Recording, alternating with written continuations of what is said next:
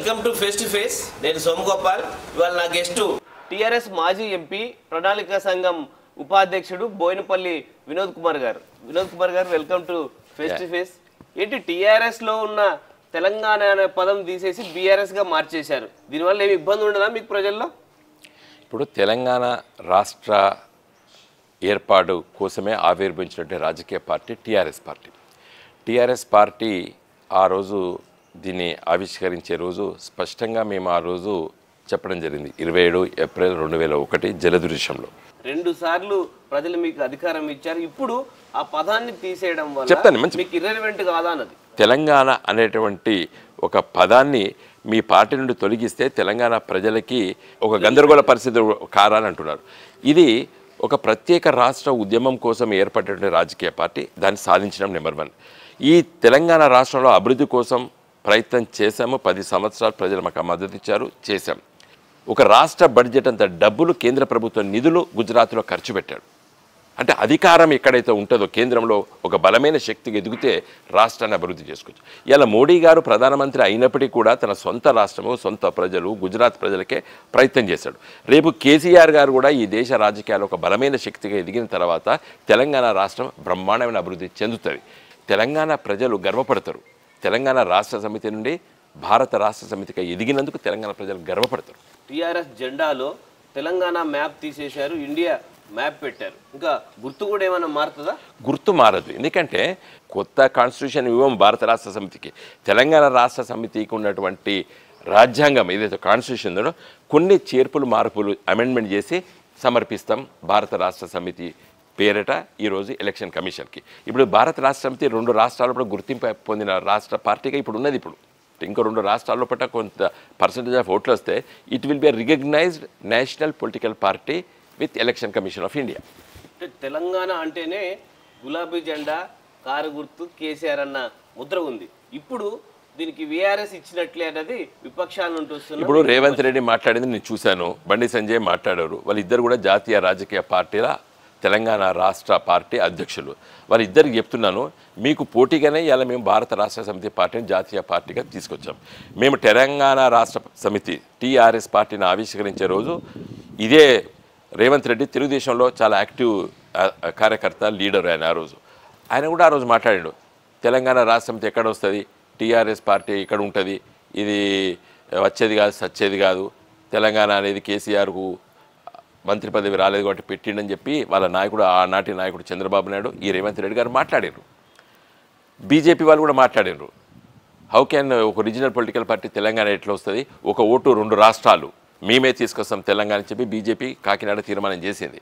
మా పార్టీ మేము ఆవిష్కరించినప్పుడు దేశంలో ఆ రోజు బీజేపీ పార్టీ అధికారంలో ఉన్నది, వాజ్పేయి గారు ప్రధానమంత్రి.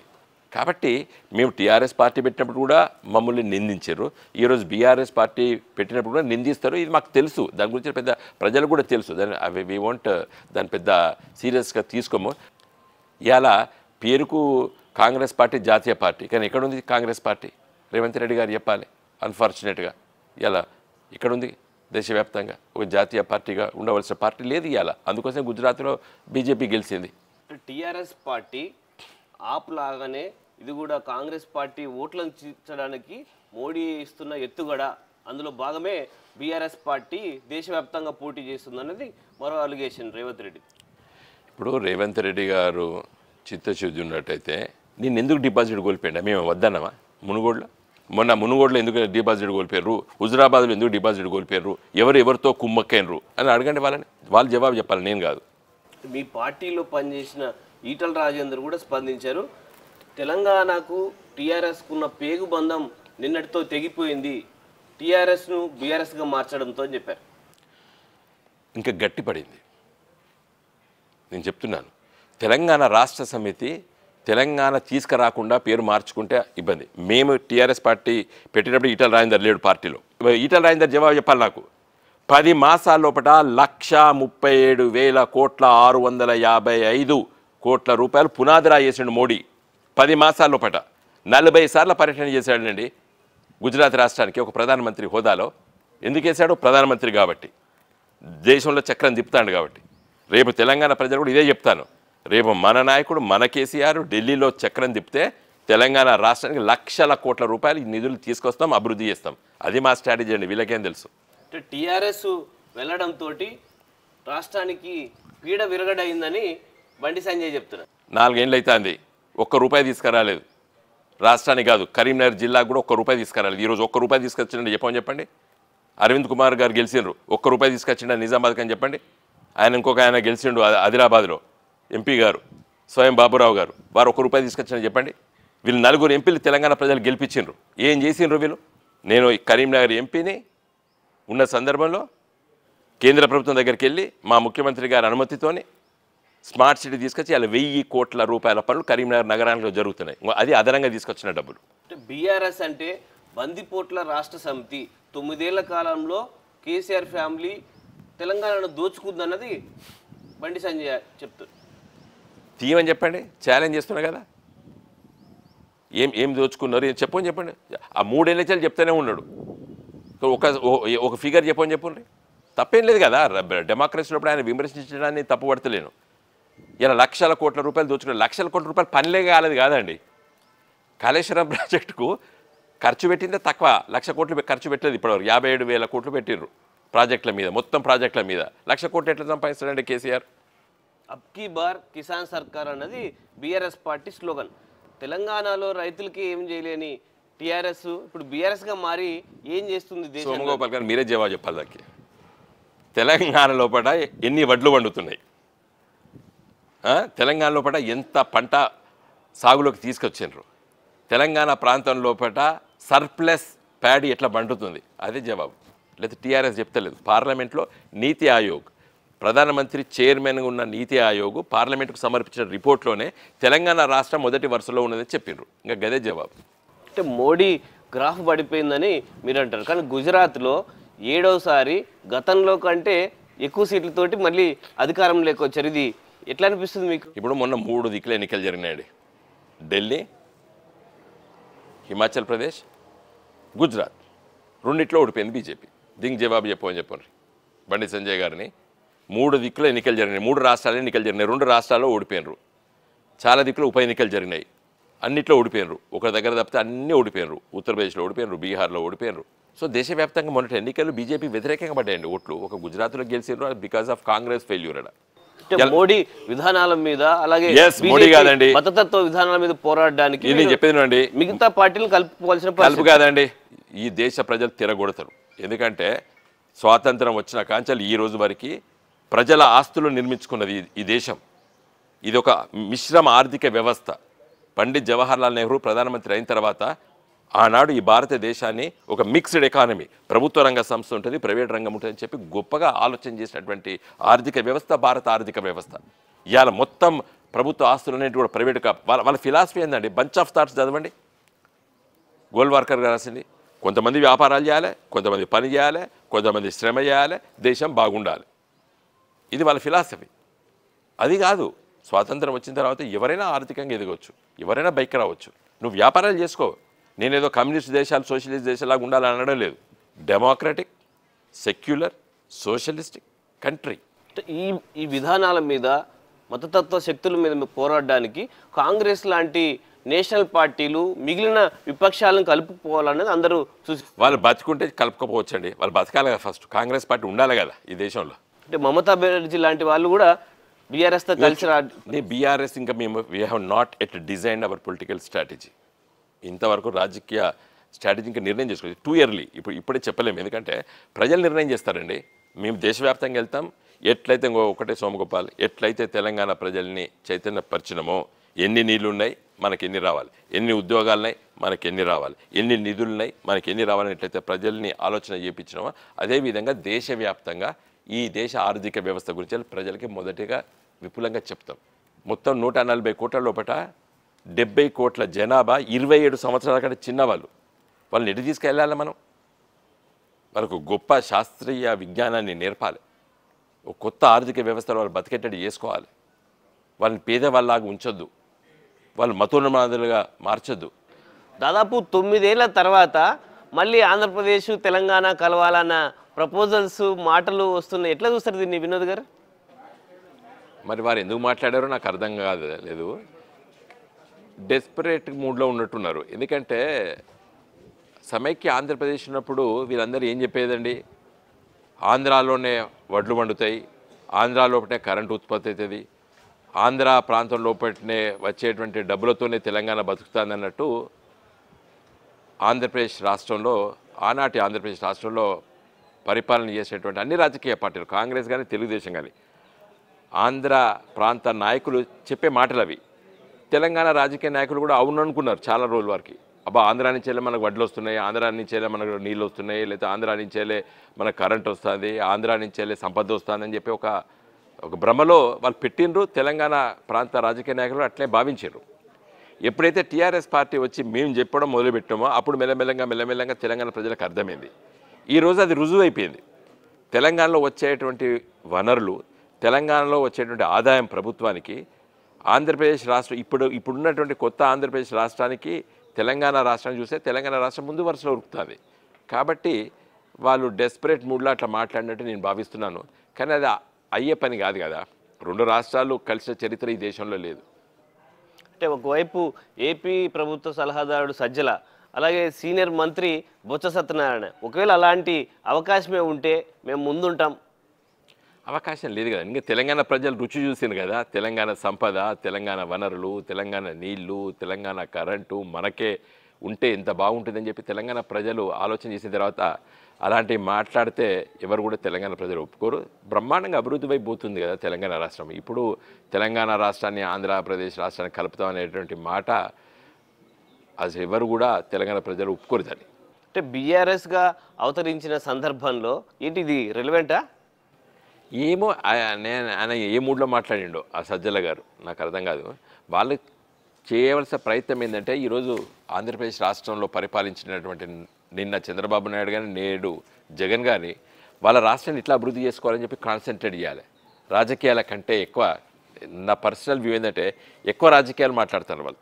రాజకీయాలు తక్కువ మాట్లాడి అభివృద్ధి వైపు ఎక్కువ దృష్టి పెట్టాలి. చంద్రబాబు నాయుడు గారు కానీ లేకపోతే జగన్మోహన్ రెడ్డి గారు కానీ అసలు ఇద్దరు కూర్చొని మన రాష్ట్రాన్ని ఇట్లా అభివృద్ధి చేసుకోవాలని మాట్లాడుకోవాలి. కానీ వాళ్ళ ఇద్దరి మధ్య విపరీతమైన ఘర్షణ వాతావరణం పెట్టి ఆ రాష్ట్రం అభివృద్ధి చెందుతలేదు.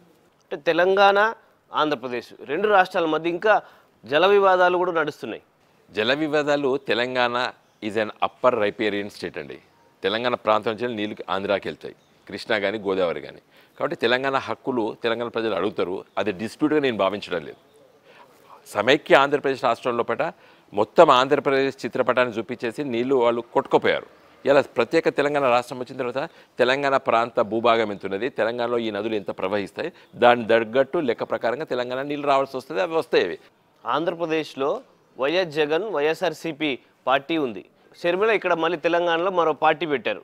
అంటే ఏపీ తెలంగాణ మధ్య ఈ రెండు పార్టీలు పెట్టడం వల్ల ఏమన్నా సంబంధాలు ఏమైనా దెబ్బతింటాయా? చూడండి, వైఎస్ఆర్ తెలంగాణ అనే పదం అది పొందికమైన పదం కాదు. వైఎస్ఆర్ గారికి తెలంగాణకు పడదు. వైఎస్ఆర్ రాజశేఖర రెడ్డి తెలంగాణను తీవ్రంగా వ్యతిరేకించినటువంటి వ్యక్తి. తెలంగాణ కూడా వైఎస్ రాజశేఖర రెడ్డి తీవ్రంగా వ్యతిరేకించిన వ్యక్తి, తెలంగాణ ప్రాంతం కూడా. కాబట్టి ఈ రెండు పొసగవు. అనవసరంగా షర్మిల గారు ఇక్కడ ఆమె సమయం వృధా చేసుకుంటుంది తెలంగాణ ప్రాంతంలో తిరిగి. అదే ఆమె శ్రీకాకుళం నుంచి అనంతపూర్ వారికి పర్యటన చేస్తే ఆ ప్రజలు మా బిడ్డ తిరుగుతానని భావిస్తారు.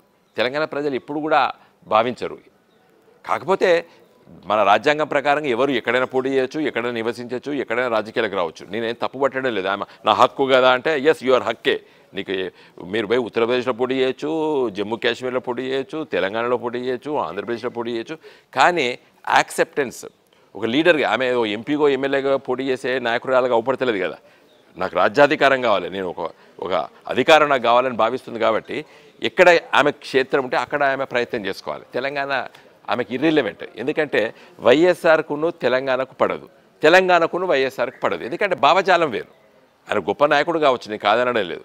ఆయన తెలంగాణ యాక్సెప్ట్ చేయలేదు. ఈమె వైఎస్ఆర్ తెలంగాణ ఎట్లా పొసుగుతుంది పదం.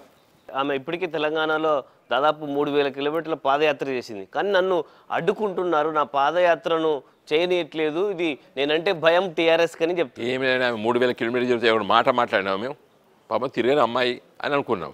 ఆమె అనవసరంగా మాట పొడగొట్టుకుంది, రెచ్చగొట్టింది. ఇంకా పదజాలం నేను ఉపయోగించను కాబట్టి ప్రజలు తిరగబడ్డారు అంతే. నడవచ్చు ఏమే విధాలు తప్పే ఉన్నది. కొంచెం కూల్ అయిపోయిన తర్వాత మళ్ళీ ఆమె ప్రయత్నం చేసి ఎవరో అడ్డుపడతారు? ఏమైనా లా అండ్ ఆర్డర్ ఉంటేనే పోలీసులు కోర్టులు అడ్డుపడతాయి తప్పితే అంతా సెటిల్ అయిపోయిన తర్వాత సామరస్యంగా ఉండి ఆమె అనవసరంగా రెచ్చగొట్టేటువంటి పదజాలను ఉపయోగించకపోతే ఎవరికీ అభ్యంతరం ఉంటుందని. ఇప్పుడు రాహుల్ గాంధీ నడుస్తలేడా కన్యాకుమారి టు కాశ్మీర్? ఇది మొదలు కాదు కదా. 40 ఏళ్ళ కింద చంద్రశేఖర్ గారు కూడా నడిచారు, జనతా పార్టీ అధ్యక్షులు కూడా. పాదయాత్రలు కొత్త కదా. వైఎస్ రాజశేఖర రెడ్డి గారు కూడా పాదయాత్ర చేశారు. తెలంగాణ ఏర్పడ్డాక దాదాపు 9 ఏళ్ల తర్వాత తెలంగాణలో కొత్త రాజకీయ శక్తులు వస్తున్నాయి. బీఎస్పీ లాంటి పార్టీలని బలోపేతం చేస్తున్నారు. కేఏపాల్ లాంటి వాళ్ళు తెలంగాణలో తిరుగుతున్నారు. షర్మిల కొత్త పార్టీ పెట్టారు. మళ్ళీ కోదండరాం లాంటి పార్టీలు కూడా ఉన్నాయి. వాళ్ళకి అందరి హక్కు కదండి. రాజ్యాంగం లోపల ఎవరైనా రాజకీయ పార్టీ పెట్టుకోవచ్చు, ఎవరైనా రాజకీయాలు మాట్లాడచ్చు. ప్రాథమిక హక్కు అది మన రాజ్యాంగంలో. కాబట్టి కోదండరాం గారు మాట్లాడినా, కేఏపాల్ గారు మాట్లాడినా, షర్మిల గారు మాట్లాడినా, లేకపోతే బీఎస్పీ నుండి మన ప్రవీణ్ గారు మాట్లాడినా, ఎవరు మాట్లాడినా it is there fundamental right. కాబట్టి మనం తప్పుకొట్టాల్సిన అవసరం లేదు. అంటే వినోద్ కుమార్ ఈసారి మళ్ళీ ఎంపీగా కంటెస్ట్ చేస్తాడా, ఎమ్మెల్యేగా వెళ్తారా? పోటీ చేస్తానా చెయ్యననేది కేసీఆర్ గారి నిర్ణయం. అది నేను మాత్రం ఈరోజు కూడా కరీంనగర్ పార్లమెంటు నియోజకవర్గంలో పోటీ చేయడానికి నేను సిద్ధంగా ఉన్నాను. కేసీఆర్ గారు మరి కాదు ఇక్కడే పోటీ చేయాలంటే ఇక్కడికైనా నాకేం అభ్యంతరం లేదు. కానీ నేను మాత్రం ఇప్పుడు కరీంనగర్ పార్లమెంటు నియోజకవర్గంలో పెట్టనే నేను నా కార్యకర్తలతోని, నాయకులతోని, మా శాసనసభ్యులతోని కలిసి పనిచేస్తున్నాను. అంటే గతంలో మీరు భూపాలపల్లి నుంచి కంటెస్ట్ చేయాలని ఆలోచించారు. ఒకవేళ ఎమ్మెల్యేగా పోటీ చేయాలంటే మళ్ళీ అక్కడికే అడుగుతారా? అట్లేం లేదు, ఎక్కడైనా పోటీ చేయొచ్చు. ఏమున్నది? టీఆర్ఎస్ నిర్ణయం ఆ రోజుల్లో నిర్ణయం చేసింది నన్ను పోటీ చేయాలని చెప్పి. తదనంతరం పార్లమెంట్ కంటే పార్లమెంట్కి పోటీ చేశాను. కేసీఆర్ గారు ఎక్కడ పోటీ చేయమంటే అక్కడ చేశాను అంతే. హనుమకొండ ఎంపీగా ఉండి కరీంనగర్ జిల్లా ఇన్ఛార్జిగా పనిచేశాను నేను. కాబట్టి కరీంనగర్ పూర్వపు జిల్లా, వరంగల్ పూర్వ జిల్లా లోపల నేను ప్రజాక్షేత్రంలో తిరిగినటువంటి కార్యకర్తని, నాయకుడిని. కాబట్టి కేసీఆర్ గారు ఏ అవకాశం ఇస్తే దాన్ని నేను సద్వినియోగపరుచుకుంటాను, ప్రయత్నం చేస్తాను. తప్పనిసరిగా ప్రజాక్షేత్రంలో ఉంటాను. అంటే కేసీఆర్ జిల్లాల పర్యటనలు ఎక్కువ చేస్తున్నారు. అలాగే రాష్ట్రంలో ఎప్పుడైనా ఎన్నికలు రావచ్చని పాదయాత్ర ఎన్నికలు రావండి బీజేపీ రాష్ట్ర అధ్యక్షుడు చెప్తున్నారు. ఎన్నికలు రావు. ఎందుకంటే మేము 2 సంవత్సరాలు కోవిడ్లో పెట్టే సమయం వృధా అయింది. ప్రభుత్వానికి పనిచేయలేకపోయింది 2 సంవత్సరాలు. కాబట్టి ముందస్తు ఎన్నికలంటూ ఉండవనేది కేసీఆర్ గారు పదే చెప్తున్నారు. కాబట్టి నా దృష్టిలో ముందస్తు ఎన్నికలు ఉండవు. యాజ్ పర్ షెడ్యూల్ నవంబర్లో నోటిఫికేషన్ వస్తుంది, ఎన్నికలు జరుగుతాయి. డిసెంబర్లో కొత్త ప్రభుత్వం 2023 లోపల మళ్ళీ కేసీఆర్ గారి నాయకత్వాన బ్రహ్మాండమైన మెజార్టీతో తెలంగాణ రాష్ట్రం లోపల మేము అధికారంలోకి వస్తాం. అభ్యర్థుల మీద తీవ్రమైన వ్యతిరేకత ఉంది. పార్టీతో పోలిస్తే, అంటే సీఎం మీద పోలిస్తే అభ్యర్థుల మీద ఎక్కువ వ్యతిరేకత ఉందని. అభ్యర్థుల మీద తీవ్రమైన వ్యతిరేకత ఉండి ఈ అభ్యర్థి అసలుకి గెలవడన్నప్పుడు తప్పనిసరిగా మారుస్తారు. కానీ నా దృష్టిలో అలాంటి అభ్యర్థులు చాలా తక్కువ మంది ఉన్నారు. మెజార్టీ మా శాసనసభ్యులకి మంచి ఆదరణ ఉన్నది గ్రామీణ ప్రాంతాల్లో. అంటే ఒకటే స్థానం నుంచి 4 సార్లు, 5 సార్లు, 6 సార్లు పోటీ చేసిన వాళ్ళు కూడా ఇప్పుడు పోటీలో ఉన్నారు. తప్పేముందండి, ప్రజల ఆదరణ ఉంటే గెలవచ్చు. అంటే సిట్టింగ్లకే మళ్ళీ అందరికి సీట్లని మధ్య నేను చెప్తున్నాను కదండి, ఈ అభ్యర్థి అసలుకే గెలవడని చెప్పి పార్టీ భావిస్తే తప్పనిసరిగా మార్చుతాం. కానీ నా దృష్టిలో అలాంటి వాళ్ళు చాలా తక్కువ మంది ఉన్నారు. బ్రహ్మాండంగా మా అభ్యర్థులకి, మా ఇప్పుడున్నటువంటి శాసనసభ్యులకి ప్రజా ఆదరణ ఉన్నది, గెలుస్తారు అందరూ కూడా. సింగరేణి బొగ్గు గనుల వేలానికి సంబంధించి కేంద్ర మంత్రి ఒక ప్రకటన చేశారు. బిగినింగ్లో ఎవరు కూడా అబ్జెక్షన్ చెప్పలేదు, కాబట్టి పారదర్శకంగా యాక్షన్ చేస్తున్నాం, తప్పేముందని అడుగుతున్నారు ఆయన. అది మోడీ గారు మొన్న రామగుండంకి వచ్చినప్పుడు నేను అదే రోజు వారి బహిరంగ సభ ఉపన్యాసం అయిన వెంటనే నేను విమర్శించిన. మోడీ గారు మీరు చెప్పేది రామగుండంలో ఒక మాట చెప్పారు, పార్లమెంట్లో ఒక మాట చెప్పారు. సింగరేణి 51% తెలంగాణ రాష్ట్ర ప్రభుత్వం వాటా, 49 కేంద్ర ప్రభుత్వం వాటా అని చెప్పి మీరు తప్పించుకుంటున్నారు. సింగరేణి కాలరీస్ అనేది బొగ్గు గనులు వెలికి తీసేటువంటి, బొగ్గు గనుల నుండి వెలికి తీసేటువంటి ఒక పరిశ్రమ. అదొక కంపెనీ. అది బొగ్గు గనులు సింగరేణి కాలరీస్ లేకుండా చేసిన తర్వాత సింగరేణి కాలరీస్ ఎట్లా బతుకుతుంది? మూతపడుతుంది.